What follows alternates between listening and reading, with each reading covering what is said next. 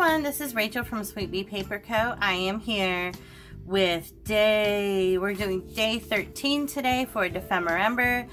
This challenge is hosted by 49 Dragonflies and Louisa Hensel here on YouTube. I will link their channels below as well as the playlist for all of my other DEPHEMEREMBER videos. So let's get going.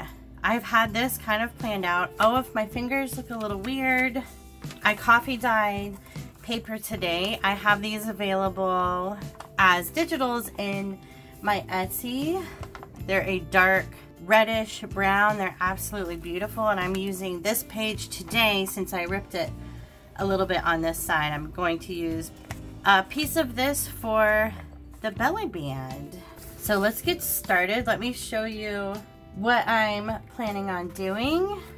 Oh, so this is from a country living from a few years ago. I got this. So what I'm going to use from this is recipe and favorites. Let me get those cut out. There's a lot of really pretty pictures of food in here too that I may use if I need. I've got my little nutcracker friend. Isn't he cute? I don't know if you can see, but I like his little teeths. So as far as the width of it, I mainly just want it to be as wide as the recipe word. So this is going to be a belly band for my recipe page for my Christmas journal. So I've got this little folder made with a few little recipes in there. So this is going to be a vertical belly band for that. So let's cut this out.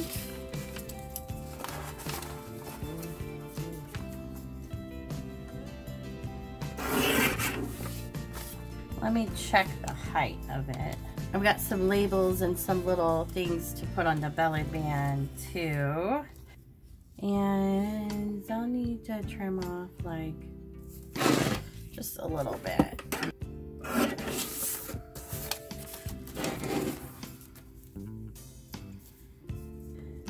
Okay, that looks good for height. That's actually going to go on this plaid paper. I'll cut that down. Ooh, I love it.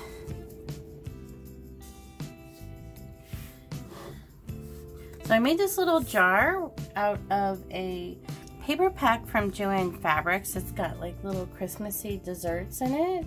It's really cute. All of the tags that are on the recipes in this are from that paper. They're really cute. We could do, I also have these little sheets that came with the order of stamps. They were like little freebies, and they have these recipes on them. The papers aren't vintage, but it's like from a vintage magazine. Ooh, a holiday snow cake. That kind of matches this. That looks so cute, doesn't it? I think I'm going with that. I don't want to do anything extra to it. Because I just kind of like it like that.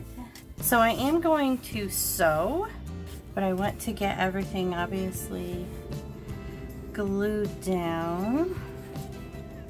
And then we'll look at adding anything else to it.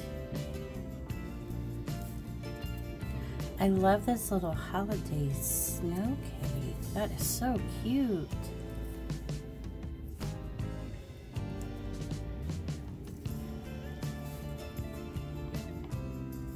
I really was thinking about having to do something elaborate, and I love this. Okay, let me go get this sewed, and I'll be right back. Here it is. Isn't it cute?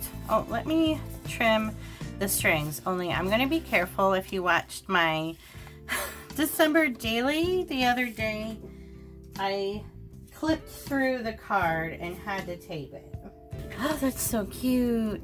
I am using walnut stain Ooh, walnut stain looks pretty on this. I love it. So I'm not going to sew it in the page yet. I'm actually going to record that for my December daily video. So if you want to see it put in the book and finished up on the page, check out my December daily video for day 13. And I will see you in the next one. Bye.